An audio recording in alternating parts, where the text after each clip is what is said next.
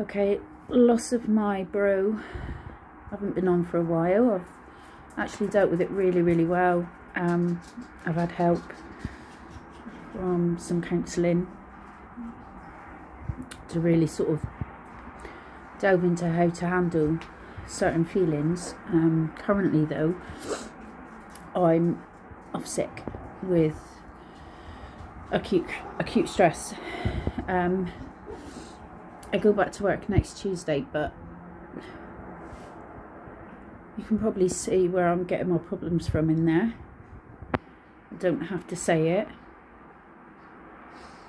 Recently got told what people were saying about me, what they were accusing me of, one of them being an alcoholic.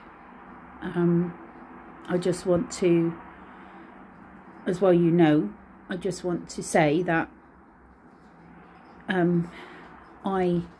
yes, I did have a drink at the weekends, and I probably would have crammed in quite a lot in such a small period of time purely to help, because I wasn't feeling anything and it felt wrong,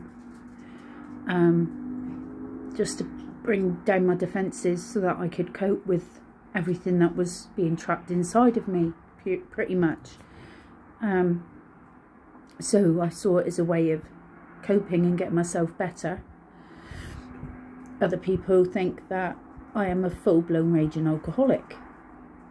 I don't need a drink before I go to work. I don't need a drink when I get up. I don't need a drink before I go to sleep, apart from a cup of tea. That's about it. But I've learnt that who I called friends, who I thought were friends, were truly not. If they do happen to watch this channel, they'll know who they are. Give you a bit of a hint. Smelling my breath in the mornings, to see if I've had any alcohol was mentioned. And I would say if they do think they are friends, they would admit to saying it. The minute I confront them and they worm the way out of it, I know. And that's where I know you got my back, Rich. So I am going to look for another job, without toxic people, hopefully. As long as I can sort of keep the same income in to keep the family going and to make sure the house is paid for, etc, etc, then I'm happy. And you know me, Rich, I'm a hard worker. I'll do what I need to do to make sure the job's done, and I'll always go above and beyond. It's me. It's who I've always been. You ask anybody that I've worked with, they'll say exactly the same. I've gone above and beyond, and I go above and beyond in my role this time, but constantly felt like I'm being put down and criticised, and told off, pretty much. Hence Christmas lunch. Anyway, just to say, I thought I'd come on here because it's recently been your birthday and you would have been 44 this year. Still 3 years off me, but 44. And I'm sure you were up there loving it. You got your mum and your dad, and you got Angie, your big sis. And you'll all be dancing and singing and eating cake and just blessing the day you were born. Because I blessed the day that you were born, and you were my brother, and you looked after me, especially after Mum died, which I'll never forget.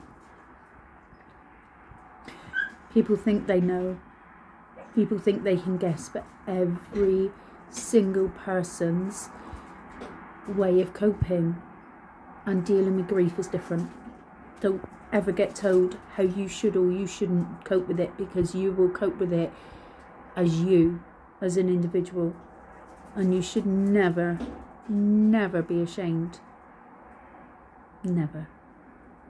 And I know my brother and my mum are proud of me.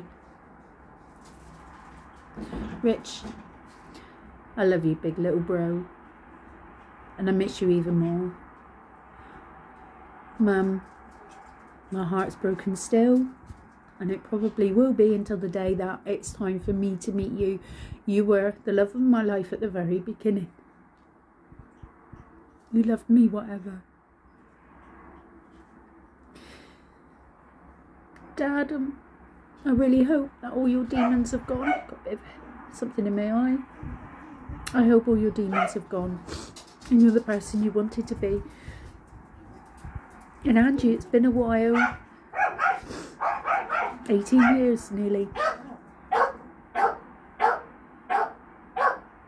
Forever young. That's what you are. I love you all and I miss you all. But I am actually, apart from work and an individual, I'm actually doing really, really well, and I am so proud of myself. Getting Katie on the right track is getting there.